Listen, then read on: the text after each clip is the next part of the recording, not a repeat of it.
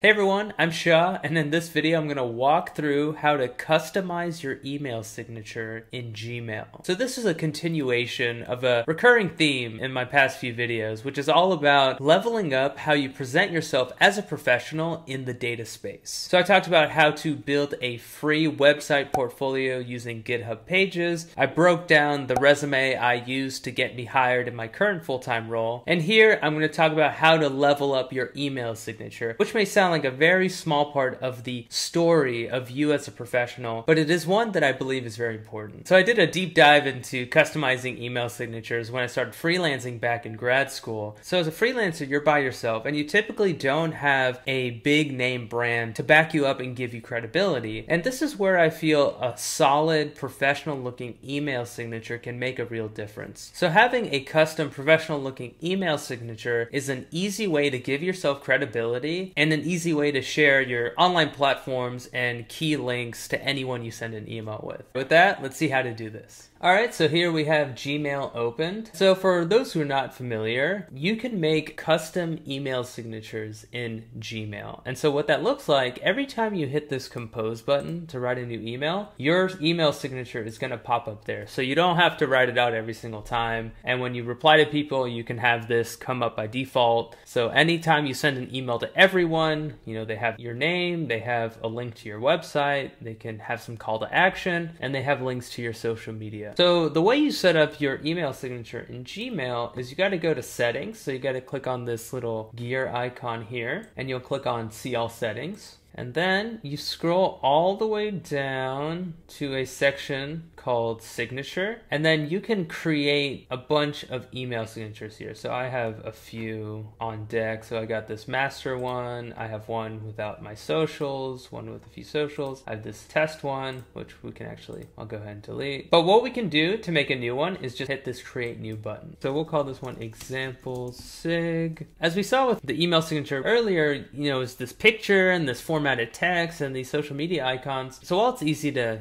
add text, put your name here, and it's easy to bold it, it's easy to add in links here, URLs, you can add in images, and then you can actually link these images with the URL. One thing that you cannot do with the default settings in Gmail is have these like two columns or multiple columns in your email signature like what we saw before. So if I hit compose again, you have the headshot on the left and you have all the info on the right. And so there's actually a trick in order to get like these two columns, or if you want to add a third column or whatever. And it's actually pretty simple. So I'm going to go ahead and delete this. And what we're going to do is head over to Google Sheets. So if you're using Gmail, you should also be familiar with Google Sheets. What we'll do is we'll open up a new spreadsheet. Okay, so what we're going to do here is we're going to basically create these two columns, create the layout for our email signature in Google Sheets, and then we'll be able to copy paste it over into our custom email signature. The way to do this is you select the cell, and then we can go over to insert and insert image, and then we're going to insert image into cell. And so here you're going to want to import your headshot. So I already have mine ready to go. So I'm just going to go and drag and drop this over. And we can see that the headshot is appearing here. And so an important note here is that you need to make sure the headshot is a proper size. So here my headshot is about 100 by 100 pixels. And you really don't want it much bigger than that. In fact, if we go over here and we search Gmail signature size, we see that the ideal email signature is 170 pixels high and 200 pixels wide. So we have to be really cognizant about this when we're customizing our email signature. And so here I just did a 100 by 100 headshot. So just making sure I'm not too tall. I think that's going to be the main concern here. So I can clean this cell up a bit to make it nice and tight around the headshot. If you want to add a bit more space, you can always go over here and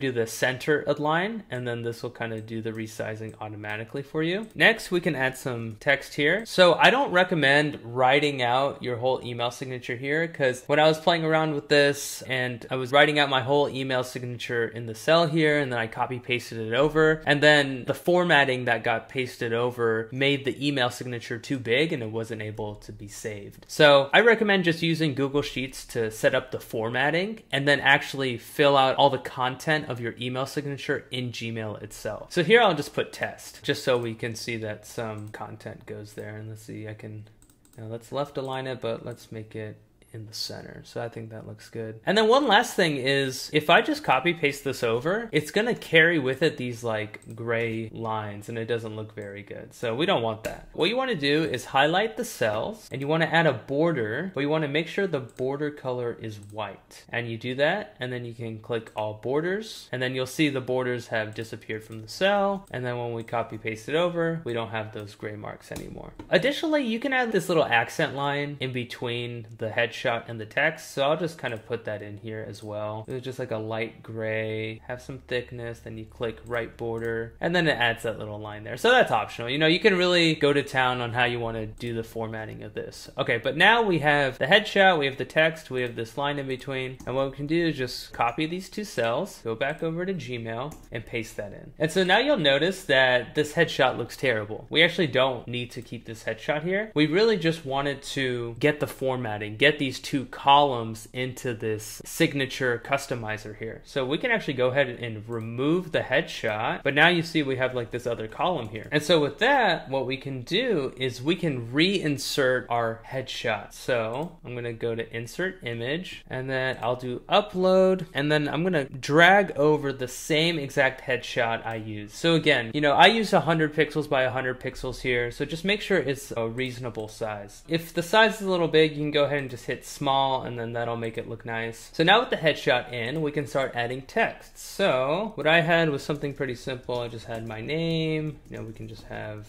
a title. I like to have my website here and then some call to action. So I'm gonna put, okay, so here now we're running into an issue. So going back, you saw that the text was kind of jumping over to the next line. That's because I didn't make this second cell wide enough. So we're gonna go ahead and make that cell a bit wider, and then we're gonna come back, delete all this, put this back in, and just repeat those steps. 100 by 100 pixel headshot comes in, we'll make it small. Okay, so now we'll try that again. So I'll put in my name, data scientist. So yeah, so I like to put my home page in there, and then I'll put a call to action, book a call. So this is a good checkpoint here. The cool thing is, just like with a lot of text editors these days, we can make any text a URL. So I'm gonna go over to my website, and I'm gonna get this link as well. And I'm just gonna copy this, and you can highlight the text you want to turn into a link. You just highlight it and then click this link button. And then you're just gonna paste in the link you want it to go to. And so now you should see it pop up as a link. And then we'll just do that again for book a call. There we go. And so already this looks like a pretty nice email signature. Maybe I'll add a space here just to give it a bit more distance from that line. But this looks pretty professional. So kind of going the extra mile, we can import the social media icons like we saw. So kind of going back, adding in these social media icons. And what's cool about these is that these are actually clickable links when you send the email. And so to do that, we'll do a similar thing as we did before, and we'll insert an image. And so if we click this insert image button here, and there are actually two ways to do this. So the first way is you can import an image as a URL. And so, you know, an easy way to do this is just go to like any website. So I already have it loaded up in the search bar, social media icons for email signature. I found this one was pretty good. And what you can do is just go to any website that these images exist, and you can just right click on it and copy the image address. And if you do that, you can come back over here, paste it in, and you'll see the image pop up, and there you go. So now the image is in your email signature. The other way to do it is to insert the image like we did before, which is by uploading it from your computer. So I have these like already on my desktop, so I'll just kind of go drag and drop them over. And so there we go. And now the image is there. And so again, whenever we're inserting images into the email signature, we have to be cognizant about the size of the image. So the headshot I did is 100 pixels by 100 pixels, and this LinkedIn icon, I made sure it was 24 by 24 pixels. And that's actually the same as this website over here. I thought this was a good size, 24 by 24 pixels. But this website has more, 32, 64, 128, so on. Also, it's pretty easy to resize images. If you're on Mac, you can use Preview. And so it's pretty easy typically to scale down images. Just find it on the web somewhere, download it, and just make sure it's 24 by 24 or 30 by 30, whatever you want to make it. Okay, so we'll just repeat this process. So I'll go ahead and insert the other links, added a space, and I'm going to hit insert image again. I'm going to upload it again, and then I'm going to bring in a few more. So here's YouTube.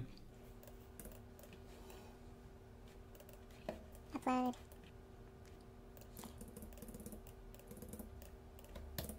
Okay, and you know, obviously what social media icons you put here will depend on your industry and whatever platforms you're on, but you can kind of customize it, get the spacing right. I just added white spaces in between the icons for the formatting. And then what you can do to actually make these clickable links is you can highlight them just like we did with the text, hit this link button, and then paste in whatever link you want. So I'll go back to my home page and grab all these links. So grab my LinkedIn.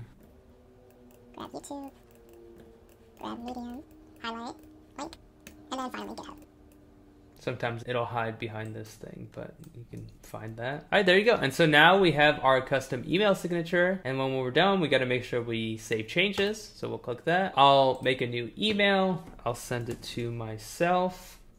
Make the subject line, check out my email sig. And so this is actually a different one. You can actually choose whichever email signature you want to use. So I'll go to the one we just made, which is called email sig, and it'll actually automatically change to whatever email signature you want to use. So maybe you want to have different signatures for different clientele or different audiences, and then I'll just hit send. All right, so that's it. So I hope that was helpful. If you were painstakingly trying to figure this out for hours like I was at one point, hopefully this made your life a little easier. If you enjoyed this video, be sure to like, subscribe, and share it with others. If you run into any issues or you have any questions, please feel free to leave a comment down below. I do read all the comments and try to answer all the questions that I receive. And as always, thank you for your time and thanks for watching.